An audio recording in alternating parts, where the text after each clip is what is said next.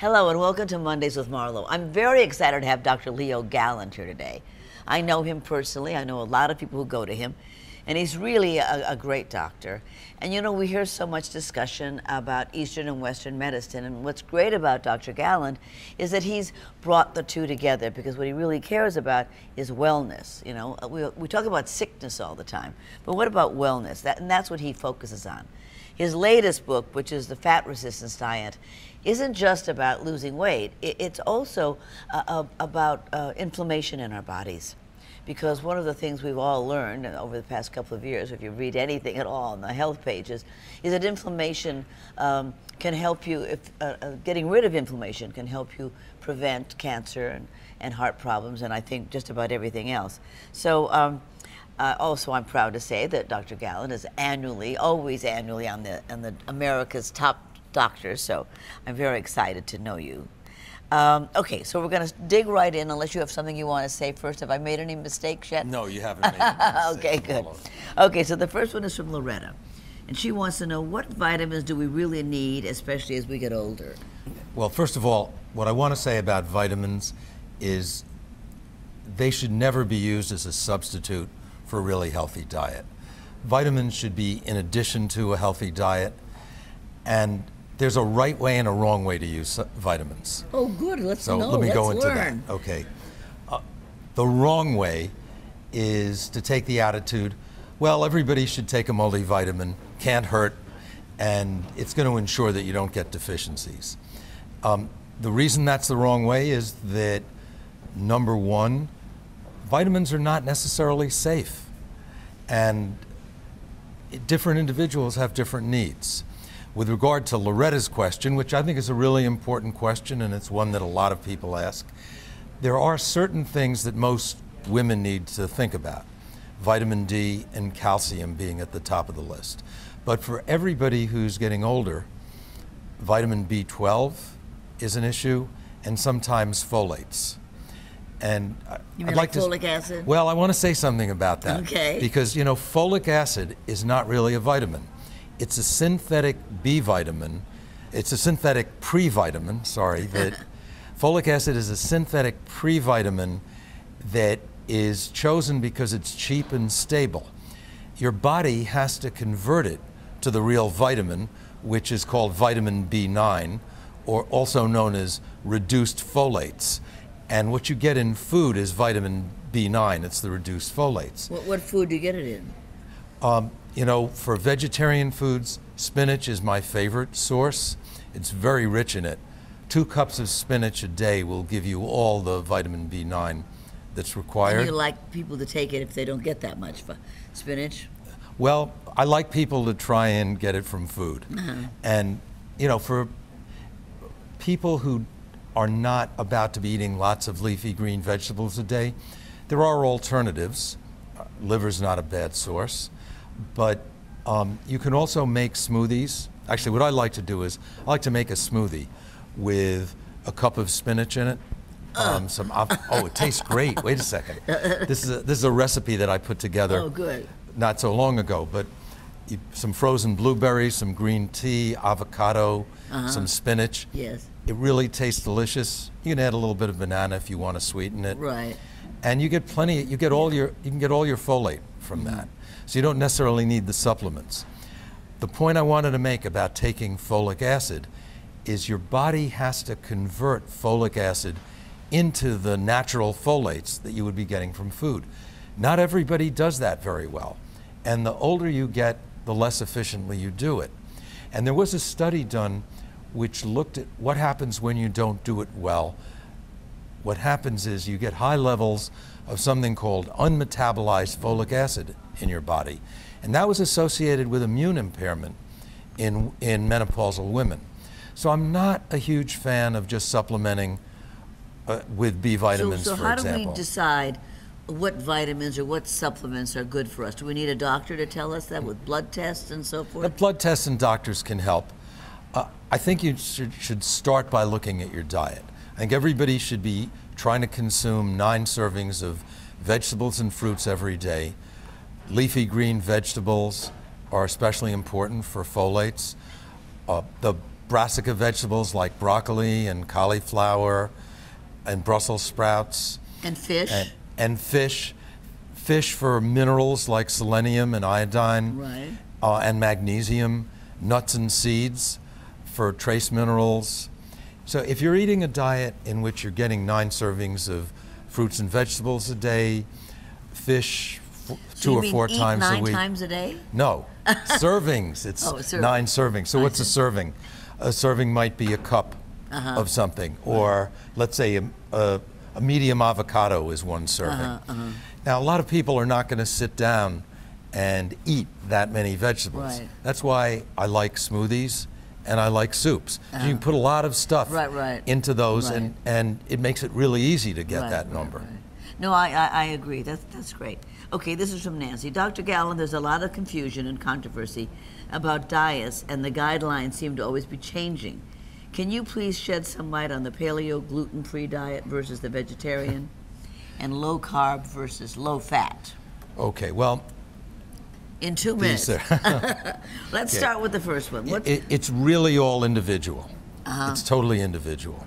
As far as paleo is really a kind of romantic delusion. I mean, you can't really eat like a hunter-gatherer living in the U.S. today. And what the hunter-gatherers, the Inuit in Alaska, are eating is totally different from what the Hadza in Tanzania are eating. Because paleo, by its very nature, is local food. And so even if you're indigenous in Manhattan. Yeah, it's right. And so even if you're eating only fruits and vegetables and you're not having any grains, and paleo really is about no grains, no sugar, no dairy, no beans. You know, nothing that you couldn't just gather or kill. Right. I mean, even if you're eating those, the apples that you eat are not the same as the apples that originated 4,000 years ago in Kyrgyzstan. You know, I mean, they're selected, they're grown on farms. It's a whole different thing. Nonetheless, there are people that feel better when they eat that way, when they cut out the grains and the dairy products, and almost everybody feels better being off sugar. Right. That's an individual decision. You have to know your diet. You have to know your body. Right.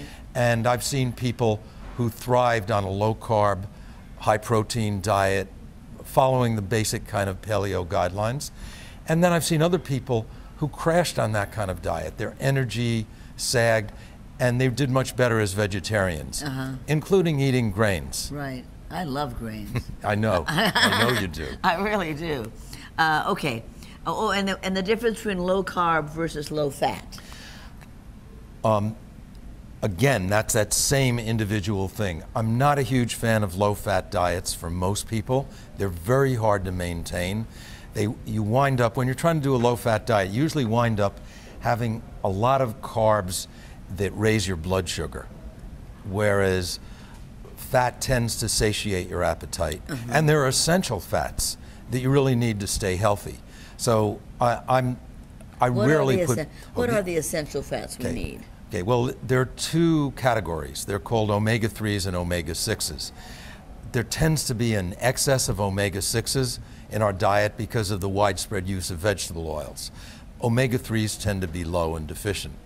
And you get them from oily fish, you get them from walnuts, you can get them in certain beans like navy and kidney beans. Flaxseed is a really good source. And let me ask you, when you say about the oils, you say there's omega-6 that we don't really want, and it's in a lot of oils that we eat.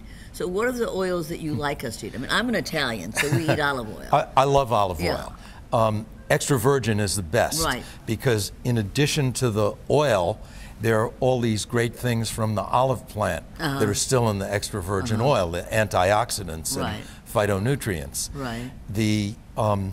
When it comes to safflower oil, sesame oil, you know, sesame is okay. It has a lot of antioxidants in it. I don't like safflower oil or corn oil. They're mostly depleted of antioxidants, and they're very high in omega-6 fats, which can contribute to inflammation. This has been studied a lot. For the most part, I don't really like isolated oils for patients. I like them to get it in the whole food. So like flaxseed and chia seeds are great vegetarian sources. And what you do is you grind them fresh. They go great in a cereal or on a salad And you do this, or in a does smoothie. your wife do this? No, I Who do. does the I actually, grinding? I do the grinding, actually. I like doing the She grinding. does the gathering. Yes, she does the gathering. Sometimes we do it together. That's nice. Well, that's even nice long marriage, so I'm sure it is. This is from Michelle. Dr. Galland, are there particular foods that people should try to eat to maintain a healthy body inside and out? So you were saying the vegetables, the leafy vegetables, fish to get the omega-3s. Is there anything else? Grains. No. How do you feel about grains? You know, I think grains are a very individual decision.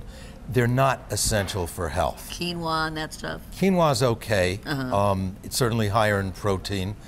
I have some concerns about the ecological effects in the planet of our switching to a quinoa-based diet here in North America, Yeah. what that does to the people that are growing it in South America and who depend on it. I think that nuts and seeds, if you're not allergic to them, are an essential component of a healthy diet. They're high in fiber, they're really rich in nutrients. Most of them have beneficial fats. My favorite snack is almonds or walnuts and an apple. That's great. I love that snack. Right. And It's I've really got my husband on it, which was really difficult. It really sustains you. That's what I Yeah. used to take for lunch when I used to Yeah. ski. Yeah. Instead of sitting in a cafeteria and having some Yeah, heavy or meal. buying a Milky Way on the way out of Yeah, the airport. right. This is from Lynn. Dr. Galland, summer's almost here and I really want to get into shape and eat properly. Oh, I bet you do. What are some particular foods that I need to avoid for all-around wellness? So, when you want to get into shape, you're really talking about getting rid of the fats in your diet, right? Right. I mean, frankly, I don't think it's different if you're trying to get in shape for summer, or if or you just want to stay healthy through the winter. Right. I think that we start with the concept of white foods are not particularly good for you. I'm not including cauliflower in there. Right. Okay. You know, but flour products, baked goods. If you want to lose weight, the fastest way to lose weight is to cut out the sugar, cut out the alcohol, or at least cut it way down, and stay away from Bread. bread. Bread is a killer. I know. Pasta is a killer. I know. You know, That's what I grew up on. Yeah, I know, but Bread, it's pasta, really and wine. That's what we ate. But you know, Right. when I had to gain weight for a movie I was doing, and with our friend Elaine, who was doing a movie, Right. and the producer Julian called me and said, "I've been looking at the dailies, and you're too thin." And I said, well, "What do I do?" And so he said, "Well, my doctor says you just eat 2 pieces of bread with every meal." And I did, and I gained 9 pounds. Right. Oh, I mean, yeah. it was amazing. I mean, it looked good on the screen, but I couldn't wait to stop it because I was getting to be a tub. But it was amazing how quickly I put that weight down. Yeah, bread is a 2 real. pieces with every meal. This is from Justin. During the day, I find myself craving something sweet or salty. Can you give me some tips on some good ways to handle these cravings? Well, there are really healthy foods that are sweet. And one of my favorites, by the way, for people who just have to have something sweet, especially after eating or after dinner, frozen organic cherries. Well, They're really? so sweet, they're inexpensive, they're low in calories. You let them thaw. And the key with frozen fruit, and you know, of course, fruit of any kind is good, and I like fresh whole fruit. But if you really want the sweetness, if you get some frozen fruit, and I recommend organic, it's pretty easy to get these days. Right. You let it thaw for about 2 minutes. So you want it cold and pretty firm, Right. but you don't want it frozen. The frozen organic cherries that have thawed a bit, it's just like eating ice cream, So you can but buy without the that- sugar and you without can buy the that cream. at Whole Foods or someplace? Sure, Whole Foods has it. Yeah. Oh, that's great. This is from Rebecca. I've been told and read that the food you eat affects your brain and your moods. Is that true? And then what foods should I avoid and what foods should I eat? And are there any supplements that improve brain function? Well, the answer to both of those is yes. There are supplements that help, and food has a definite effect on your brain. I mean, your brain is the most energy-dependent tissue in your body. 4 seconds without oxygen, and your brain shuts down. Right. So it doesn't store anything there. You need to constantly be feeding it. That's a great way to learn about that. That really is. Yeah, yeah, and It that's doesn't store anything. it doesn't. I never There's thought no. of that. Yeah, there's nothing stored in your brain. Right. It's all neurons. Sure, there's fat there, but it's not fat that you want to digest and use. So it's totally dependent on what's coming from your body. And it's very much influenced by what's coming from your body. Now, there have been studies that have looked at the impact of diet on brain function. And it's complicated, but the basics are, the good news is that what's good for your heart is for the most part good for your brain. What's good for your tissues in general and your joints is good for the brain. So we're talking about vegetables and fruits. Right, an anti-inflammatory diet. And researchers have looked at the effect of, like a typical American diet, of fast food and added sugar on mood, and it's really bad. I mean, it contributes to depression. You get people off that kind of diet and their mood really improves. Right. And for your brain function, are there supplements for memory? I mean, I've read so many and tried so many things. For a long time there was something, I forgot the name of it, started with a K, that was supposedly the supplement for memory. Well, there isn't the supplement. Yeah. The best researched and the most effective in my experience is a form of lecithin called phosphatidylserine. Standard lecithin, which has some good effects, is phosphatidylcholine. This is a little bit different, and there are numerous studies showing that this improves not only brain function and memory, but immune function. So that's my first choice, go-to. And the other are omega-3s. And in fact, I like to combine the phosphatidylserine with DHA, which is the omega-3 that most impacts on memory and brain function. Well, we've got to put that up. That's important. Yeah, I think it's really important. That's really important. Because everybody's worried about their memory. I mean, yeah, oh sure. I mean, Memory is... You're 23 and it starts to go. This is from David. In your opinion, don't you think if you have enough vitamins and minerals in your diet, such as fruits and vegetables, you won't need to take vitamin supplements, especially when the vitamins are not even FDA approved? I would say that that may be true, but the issue is, how do you know you're really getting enough? If you're eating 9 servings of fruit and vegetables a day, if you're eating 4 servings of fish, especially oily cold water fish, a week, if you have plenty of, if the vegetables that you're eating include not only leafy greens, but dark orange and red vegetables, and the brassica vegetables, you know, the cabbage family of vegetables with broccoli and cauliflower, and onions, and especially green onions. Yeah, sure, you can be very well nourished if you don't have another kind of health problem. Even if you're doing that, you may not be getting enough vitamin D. I mean, we're in New York. Outside of the summer months, even if you're outdoors, you're not going to have an adequate amount of vitamin D. So the vitamins that you think should go along with a good diet would be vitamin D and calcium for women, and omega-3s if you can take it. Yeah, for the most part, I think supplementing, and it could be food-based supplementation. I think most people benefit from getting more omega-3s than they would be getting even on a very healthy U.S. diet. A lot of women will need some extra calcium, but I don't believe in high doses. About 500 milligrams a day of calcium seems to be where the benefit levels off, and I don't generally recommend 1,000 or 1,500. Wow. And there's been some backing off on that high dose. There are a lot of people, by the way, who need magnesium, especially if they're stressed. Noise stress causes your body to lose magnesium. Oh, wow. This is from Eva. As a woman in my 30s, my mid-30s, what are some of the healthiest things to eat? Well, that's the same as what you've been saying. It's the same thing. The one thing that women who are menstruating need to be aware of is their iron intake. So they may need more meat, for example. Now, so are you saying after a woman stops menstruating, she doesn't need as much iron? Oh yeah, once you stop losing blood every month, you become essentially, from an iron perspective, like a man. And I don't think people should routinely be supplementing with iron. There are a lot of people who suffer from iron overdose, and that's due to a genetic predisposition. But unless you've been tested, you don't know if you have that. And about 1% of the population in this country are susceptible to that. I Right. mean, that's, you know, Yeah. a But couple you of get million anemic people. from not enough iron. Not right? enough iron will cause anemia. Too much iron causes inflammation, heart damage, can contribute to diabetes and cause liver disease. So what foods have iron? Well, the most iron-rich foods are the red meat and liver, and but there's a lot of iron in supplements. So the only people that should be supplementing with iron are people who are iron deficient. It's safe in children for the most part because they're growing and they need a lot and they use it. And it's safe in women who are menstruating for the most part because they lose it every month, and in pregnancy.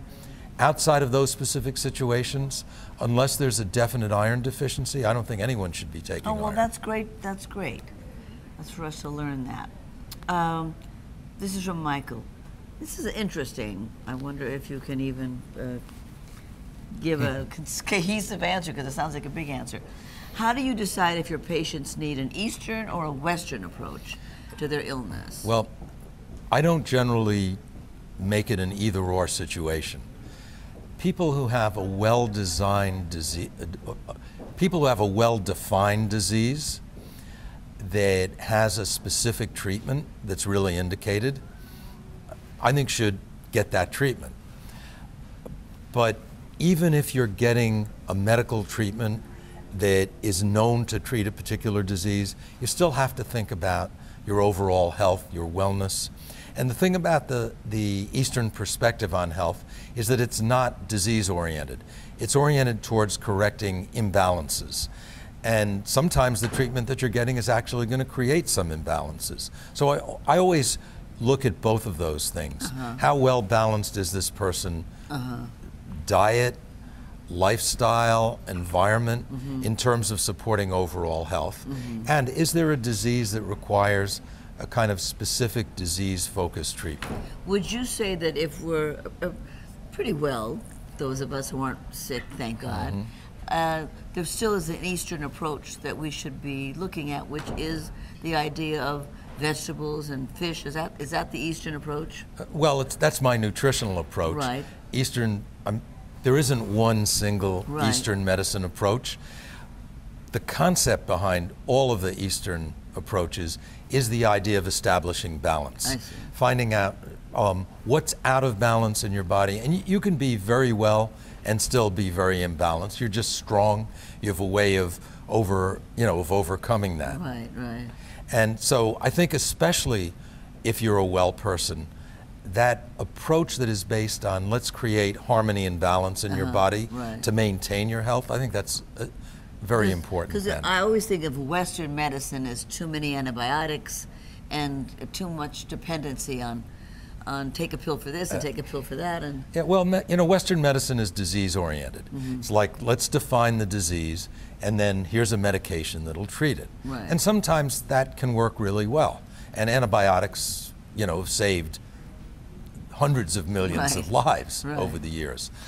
But there's always a price to pay whenever you take that Right. kind of effect, whenever you take that kind of treatment.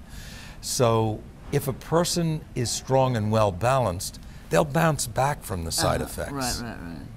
And also, you don't always need an antibiotic because you have a cold. No, that's kind of the antibiotics are inappropriately used, and they're certainly inappropriately used for respiratory infections because it kind of is easier and people want it. But they don't. There have been so many studies that have been done that shown that antibiotics do not shorten the course of an acute respiratory infection, unless it's real pneumonia. Right. Even for bronchitis and acute sinusitis, they don't add anything. doesn't do it. Okay, so let's see here now. This is from Lisa. What are the health benefits to using an infrared sauna? Saunas are really good for detoxification. So the question is, do you need to detoxify? Well, most of us probably do. And saunas also, if you're on antibiotics for an infection, like Lyme disease, for example, saunas have been shown, heat has been shown to enhance the effectiveness of the antibiotics. So for a lot of my patients with Lyme disease, I'm recommending saunas in conjunction with the antibiotic therapy. But is infrared sauna Well, that's different? one. Is that a different kind of sauna than you see at the gym? Infrared is one type of sauna that it's something you can do at home. You can have a home infrared sauna. So it's mostly, from my perspective, it's mostly about having better control over the temperature, being more portable and convenient. But the bottom line is it's the heat. It's not the source of the heat that matters. This is from Drew. I know you wrote a book about the 4 pillars of healing. Can you tell us concisely what those 4 pillars are? I can be very concise, even though it filled a whole book. Okay, they're basically 4 things that determine how healthy you're going to be and how well you will recover and heal. The first of these, the first pillar, are relationships. The social network that you're part of, the relationship you have with other people and with your doctor or other healthcare practitioners, which that's just vital, and that feeds us more than anything else. The second pillar is food, but I used a term in the book called dieta, which is the origin of our word diet, but it's a Greek word and it means more than just what you eat. It's your whole lifestyle. It's your pattern of rest and exercise. And so the regulating the way that you live and the way that you eat, not just looking at what you eat, is, I mean, that's really important. The third is the environment. And environmental causes of illness are rampant. You know, it depends on the type of environment, but I see so many people who are made ill by chemicals in the environment. I mean, we live in a very chemical world. Every 2.67 seconds, there is a new chemical isolated or synthesized. Oh God! Yeah, I know, it's a huge number. So paying attention to the chemical environment in which you live. Mold is another factor. I see so many patients who have been made ill because of indoor mold exposure from leaks and floods or HVAC systems that aren't functioning properly. And the fourth pillar is detoxification. It's strengthening your body's ability to get rid of toxins, and a lot of that starts in the gut. And so a lot of the work that I do in my practice and in my writing and teaching has to do with the GI tract, the bacteria that are growing there, the leakiness or intactness of the linings, and ways of shoring that up and there are making tests it so strong. people can know what that is like inside their own body, right? There are tests that can be done, but basically you're going to know if you're toxed. Because when you're toxed, you tend to be bloated and swollen. You tend to feel yuck. You know, I mean, even if you don't have a specific disease, you can have a lot of gas and bloating, constipation or diarrhea. So I think it's really important to pay attention to those kind of symptoms. This is from Julie. Hello, Dr. Galland and Marlo. Hello. I'm 44 years old with severe stomach issues. They say I have bad IBS. I try to treat it. One doctor says to use high fiber. The other says I shouldn't. What is best for me to do? I'm at wit's end and tired of the pain. Also, what else can I do for the pain? Well, first of all, what is IBS? Irritable bowel syndrome. And the symptoms of that are abdominal pain, constipation or diarrhea, gas and bloating. Diet has a significant impact on IBS, but it's not the same for everybody. And so, to some extent, it depends on what your symptoms are. If there's a lot of gas and bloating, the diet that I recommend you check out is something called FODMAPs avoidance. How do you spell that? F as in Frank, O, D as in dog, M as in Mary, A, P as in Paul, S as in Sam. FODMAPs avoidance is avoiding high FODMAPs foods, which are for foods that readily ferment in your gut. And the whole issue with irritable bowel syndrome for most people, in my experience, and I've been dealing with this for 40 years and thousands of patients, is it's the relationship between the bugs in your gut and the food that comes in. And if you think about your GI tract, it's a tube about 35 feet long. Food comes in at one end, refuse goes out at the other end, and at the other end that doesn't have the food, there are 100 trillion bacteria, and they play a very important role in the health of your body. One of the goals of the GI tract is to keep the food away from the bugs. So the factors that allow that to happen are, number one, stomach acid. Your stomach, if it's healthy, produces a lot of acid. That kills 99% of the bugs that get into your stomach from food or from your mouth, for example. The second thing is the digestion and absorption of nutrients as they go down the small intestine, so that by the time what you've fed yourself gets to the large intestine, most of the nutrients have gone into your body, and what's left for the bacteria are things like fiber that help a healthy bacterial population to grow. And motility plays an important role in keeping that flow going. Keeps the food coming in, the bacteria from coming back up. But, FODMAPs helps you. So what's a FODMAP? FODMAP's diet is a diet that avoids the foods that are readily fermented by the bacteria that get into your upper gut. That includes cutting out wheat.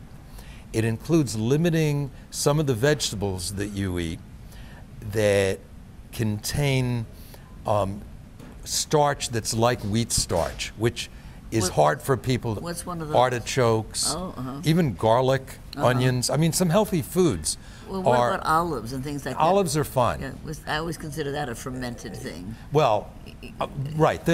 Foods that are fermented outside your body may be fine on a FODMAPs diet. It's the fermentation that goes on in your gut. You know, think about what happens when you're baking bread. Right. Okay, well, that whole process of, leavening can go on in your gut. It can make you pretty uncomfortable. Right. Certain fruits, apples and pears, are a problem.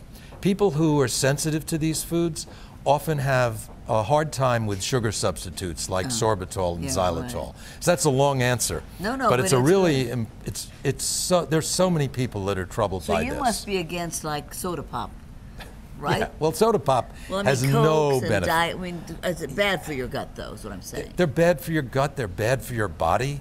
They encourage weight gain. Yeah. I mean, I know people who drink Diet Coke all day long. Yeah, I know. It's bad for your bones.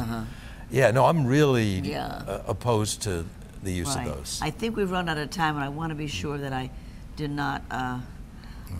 Okay, well, let me just hit. I hate to leave people without an answer. Josh wants to know, what are your thoughts on the fasts that are so in vogue now? Do you believe in fasting?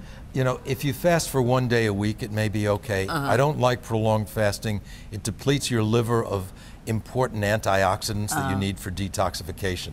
Juice fasts, on the other hand, that is, it depends on what you're juicing with. It depends on what you're juicing with. Green juices, green smoothies, those can work okay. I use them with my patients. Carol wants to know, are probiotics helpful to overall health? Probiotics can be very helpful. There's no perfect probiotic. There are 1,000 species of bacteria in your intestinal tract. If you take 1 or 10 or 12 strains as a pill, that may or may not have any impact on the 1,000 species that are living there. So it's that, like finding the right diet, finding the right probiotic is a path that you have to take yourself. No one can tell you this is the right probiotic. I have one that's called Women's Probiotic. And what is that? I'll buy anything to say women's on. Right. It means it's meant for me. Sure. Well, I think, one last one from Doug. Do you recommend any supplements for mood enhancing? You know why this is important? Is because there's so many people that are taking antidepressants. I mean, this entire generation takes Prozac. I've never seen such a thing. When I was growing up, nobody took Prozac. Now my friends' children all take Prozac. The number one supplement that's been shown to help with depression are omega-3s. And it's the EPA in the omega-3s that has the effect, not the DHA. DHA is good for memory. EPA has the effect on mood. And the dose that was used was 2,000 milligrams a day. So that's something that I recommend for all of my patients suffering from depression. Oh, that's great. Well, I'm out of time. You're just so fascinating. You know the answer to everything. And thank you so much for coming. It's great to be with you today, You're a wonderful Marlo. man and a great doctor. Thanks, everybody. You just got a terrific education from a really smart guy. Thanks for tuning in. We'll see you next time.